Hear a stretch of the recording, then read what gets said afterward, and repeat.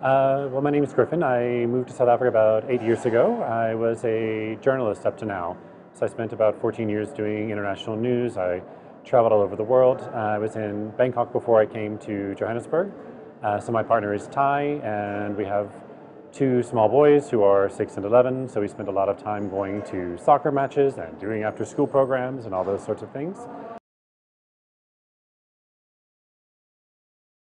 Um, so it started off as just an experiment I did as part of my research at WITS. I was working on a PhD project, which is still ongoing, to see if there were different ways of getting books from South African publishers into the hands of readers without going the usual route through like a typical bookstore that you would find like in a shopping mall or in because I found it so hard to find the South African books that were written for young adults. I had to order a lot of them from overseas. And so I went around as part of my research, speaking with publishers and speaking with authors, and looking around at different places where people can buy books. So I ended up taking some books around in a backpack, and then eventually I grew into a suitcase, taking books that had been kind of left over, essentially. They call them remainders. So it was books that had had a life, had been sold already, but then there were still some copies left over that often just get recycled. So I was taking those books and offering them at really cheap prices, really, too, and books that were donated by one of the publishers, by Jacana, and went around Park Station to see who would be interested in buying books that were new books from publishers, from local publishers. And slowly that grew over many months from 20 books in the backpack into the store that we're in now.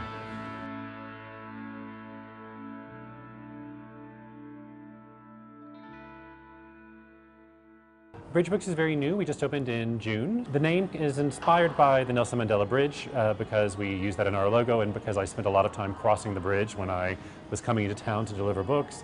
But there's also a metaphorical bridge, which is equally important, about trying to bridge the gap between mainstream publishing and the way that books have been distributed in the past, and reaching the large numbers of South African readers who can be left out of that system just because the books aren't being distributed in a way that reaches large populations of people who are, for example, taking a train.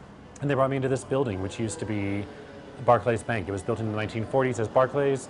It's a huge space. It's far too big for one person. It's hard to get a sense of it until you actually walk in here because it's so enormous.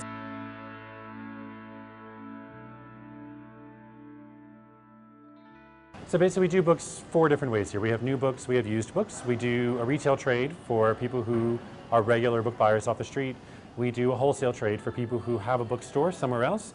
And those people who have bookstores in other parts of the city are actually trading books all over the region, because some of them are taking books to, for example, into Tembisa or into Pretoria or into Spring. But some of them are going even farther afield, because you have people who are ordering books from like Lilongwe or Lusaka, or places where a vendor's buying books, loading them onto a bus, and then shipping them all across the subregion to wherever you can get by road in southern Africa. So we have really lots of different kinds of people that we're dealing with every day, which is part of what I enjoy. Is we're working in lots of different ways, trying to experiment with lots of different things. And we've been lucky because most of the publishers have been super supportive and helped a lot, because otherwise it wouldn't have been possible without some support from industry to get books into our hands that we then pass along in lots of different ways.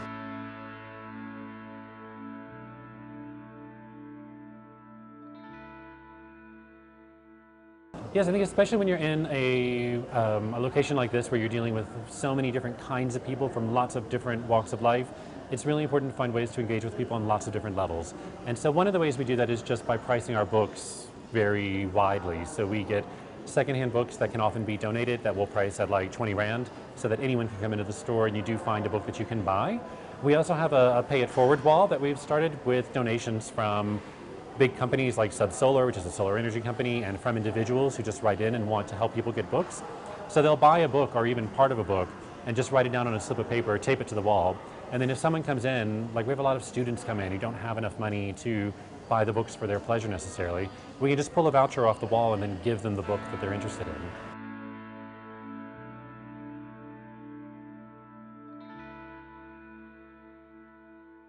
The independent booksellers had a really rough time for about 10 years because of the digital revolution and the way things changed quickly.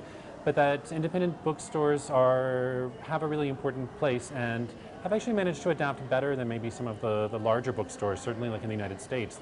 Some of the large bookstores have really struggled and independent bookstores are still there. The main thing is to be really flexible because things are changing all the time and every day is very different, which is something that I really enjoy. I miss that from my days in journalism, where you would go into work every day and really not know what the day was going to bring necessarily.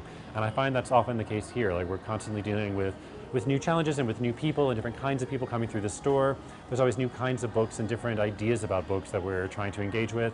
And we also do a lot of workshopping events. So we're trying to bring up young writers or just new writers. You don't have to be young. You can just be starting out as a writer and figuring out how to help people tell their story, but to do it in a way that will, make a book that will sell, that will make a story that can be published. So that it's not just writing sort of as a pastime, it's writing to really become a writer, something that you can do and that becomes part of your career and part of your identity. A very different selection because we're curating the books ourselves. So it's things that I'm interested in, that people who work here are interested in, and the things that we see people in town are interested in. So our selection is very different from what you get when you go to a bookstore in the northern suburbs somewhere, because we're catering to a very different population as well.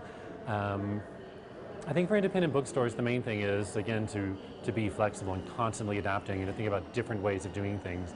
And for me, that means doing a lot of events as well. So we host a lot of writers to come in and talk. We host publishers to come in and talk about how to get published. We host workshops for writers who are either working on a novel or could just be working on a blog post. I mean, they could be learning just how to write a really, really good Twitter kind of entry.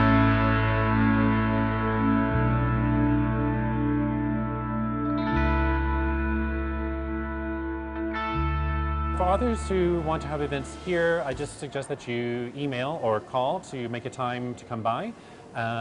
We'll discuss and figure out if your book is a good match for the store. Depending on what kind of book it is and who the author is, we have lots of different arrangements that we make. But all you have to do is get in touch because we have lots of different kinds of writers come through and we're happy to host people here. And some days it's different sorts of things where you're just trying to engage with people, figuring out what's going on, what people might be interested in, and trying to learn about what it is that Johannesburg is and what it's becoming, because I think that's part of the forward planning for the books. It's not necessarily what people want to read right now, but as we have so many young people in the city who are getting to be older and want to read their own kinds of books, what are those books going to be? And that's so fascinating, I think. So my other big project is organizing the African Book Trust, which is a new nonprofit that I'm setting up. And we're going to raise money to buy books that we can give away to libraries, whether that's a community library in your neighborhood or a school library. It could be a library at a community group, any kind of library where books are publicly available and can be lent out to people. We'll donate books to help stock the library and try and get more current books into libraries, because oftentimes libraries have a very dated stock. So trying to get more current reading in, which I think will engage people more, because people want to know what's happening now and want to engage with authors who are more of the moment.